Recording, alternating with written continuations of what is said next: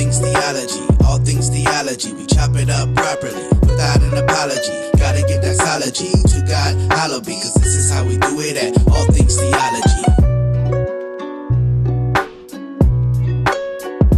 Yo, grace and peace. Welcome back to an episode of All Things Theology, where this is your host, K-Dub, and today I want to talk about this album that Mike Todd recently released. And one of the issues I have with Mike Todd is much of his projects he wants to do, it really becomes the church's project and they become funded. I mean, this guy literally canceled the sermon and the sermon became this album release party. This isn't the first time he's done this. I mean, we've seen many cringy things from Mike Todd, from the Easter plays and things like that in the past. I mean, who cancels the sermon for your album release party? That's just strange in itself. People come to hear the word of God and all they hear is Mike Todd, right? Very strange. I want to get into it because this song right here is just very interesting. Let's talk about this one here.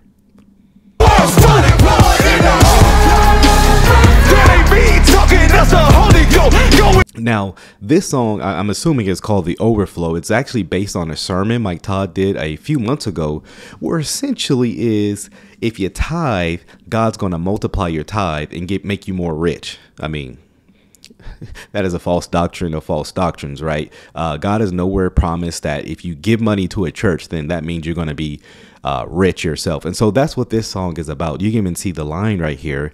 Go and get the bag. What's the bag they're talking about? Well, tithing, right? And watch the next line. Get the bag, give it back.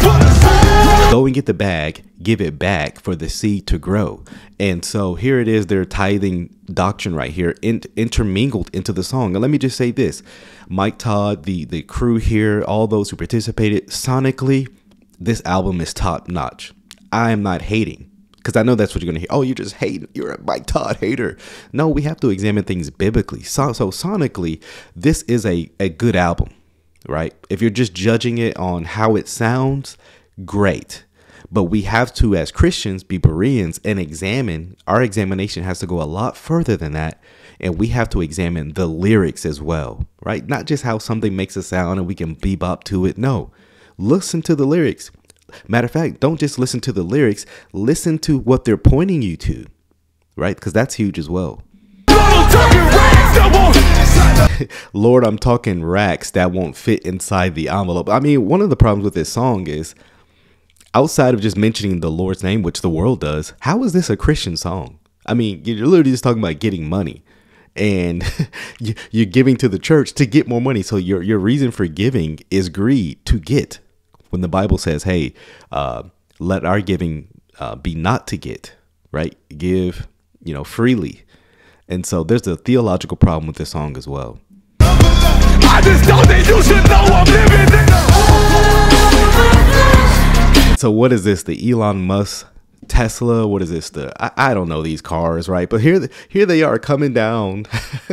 Nothing says worship to God like coming down in a supercharged Tesla or something, or whatever these new ugly cars are coming out. Sorry, Elon Musk, they're ugly. Yeah. What about this is actually worship? And this is one of my problems too that I have with this album release party. It's supposed to be about worship, but the constant pointing to is not to Yahweh, not to God, but it's to the artist. I mean, you're going to see that multiple times just in these clips here. Right. And so, yeah, I have it paused just so you can see. I mean, look at this. I mean, this looks like BET Awards, MTV. I mean, if I would just play this, you wouldn't have any idea what this is about, right? So I guess they're coming out in a Charger. I can't wait for the free. Overflow like I'm under the sea. You can see what we do with the sea. Now we got fruit and everybody can eat. No. Eat the word. Sound like a bird. What in the future's going on? I mean, eating the word. Again, you can see the tithing doctrine mixed into this song. Sorry, her face, but you can constantly see the tithing doctrine intermingled into here. That if you give, it's going to be multiplied and it's going to come back to you. They take that verse. It's not speaking about tithing. It's actually speaking about our love, right, for one another. Again, Mike Todd is not equipped to be a teacher, but they're just taking his teachings and intermingling it into the songs. Guys, I'm living to serve, changing my life, so I made a U-turn, making a turn. I'm just trying to live in an overflow. again, the pointing is to self. The pointing is not to God. I mean, just the vibrato of these songs, right? This is even tough to talk about because, again, I saw no difference between Kirk Franklin and the BET Awards and what we're seeing here in this song. I mean, I guess we can say this worship event, you know, I mean, that's what they constantly tell. It's worship. And Mike Todd constantly says he places worship over the sermon. I mean, look at this. Like, how is any of this pointing to God, right? I mean, I'm just continually asking the question, right? And then, you know, you got to do the guitar solo.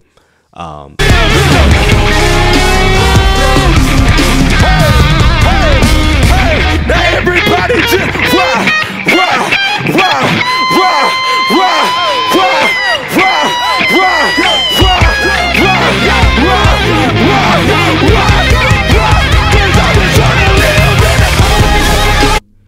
Yes, you're living in the overflow, right? Again, the overflow is the abundance of money that is coming your way because you're tithing. Like I said, visually, no one can. Sonically, it's great. So now Mike Todd's on the scene, right? Let's see what he has to contribute or add to this, right? Yeah, remember, pastor. Let's see the pastoral perspective right here.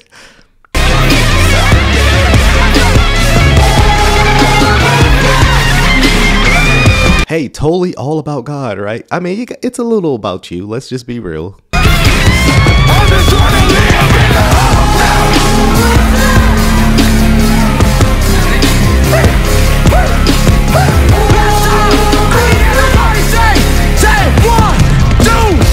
just trying to live in the overflow. Here's the thing. Yes, sir. Here's the thing. A Christian desires to point the glory back to God and should be shying away to giving glory to ourselves. And I don't see how anyone can watch this and say, yeah, that was all about God. Well, it's just art. It's just music. Even in our art, we're called to give God the glory.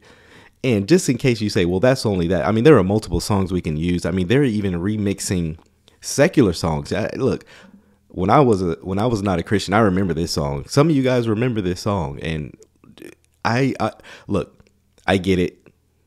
I did it in the past. I think it's cringy now, right? As an artist, I think it's cringy when Christians try to remix secular songs.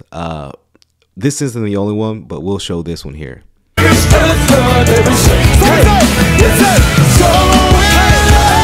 Anybody in love with Jesus today? Let's go. I give you all the praise. Yeah. What's up? Yesterday, today,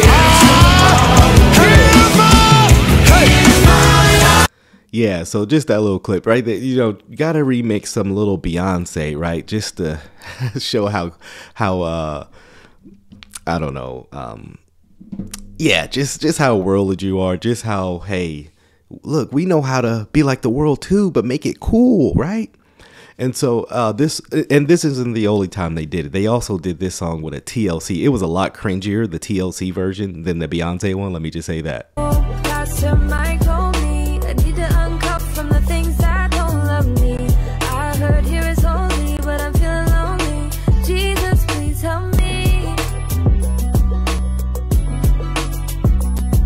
And so look, I mean, popping out in Tesla cars and just it's just right. You got to have all the lights dark, right? Because, you know, just got to set the environment for just the, you know, the environment of worship, right?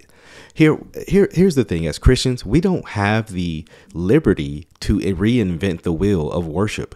God has declared very clearly in his word how we are to worship, giving him the glory. Songs that are to point to him, not Mike Todd's sermons. You're going to see the problem right there. They're based on Mike Todd's sermons, not necessarily scripture. And God takes worship of himself very seriously, so seriously that at one point he disintegrated people who worship him improperly. Just something to think about. Hope you guys enjoy this video. Till the next time, grace and peace. Oh, grace and peace. Thank you for watching another episode of All Things Theology. If you enjoyed what you heard today, go on and give me a like. Subscribe to the channel, hit that notification bell. I promise to give you weekly lives, videos, interactions, exposing false teachers, sharing with you, the viewer, my theological beliefs, things about the culture, and the Bible. So if you're here for that, come on and join us. Also, if you would like to support this channel financially, you can do so by becoming a Patreon member or a YouTube member. Links are in the description below. You can see content before it drops. You can also have Q&A sessions with also other Patreon members, YouTube members as well. So if you would like that, hit the description link in below.